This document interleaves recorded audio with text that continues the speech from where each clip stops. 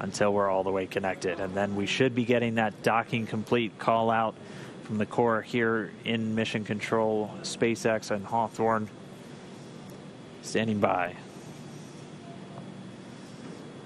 Dragon, SpaceX docking sequence is complete.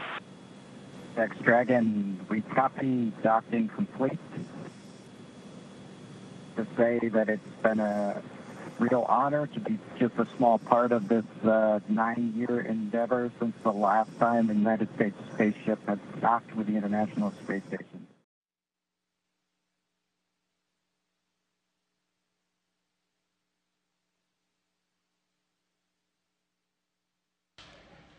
We have Bob Behnken from SpaceX Demo 2 mission entering the International Space Station.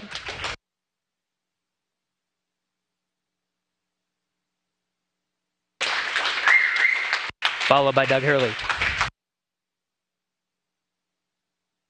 It's great to get the United States back in the crewed launch business, and we're just really glad to be on board this magnificent complex.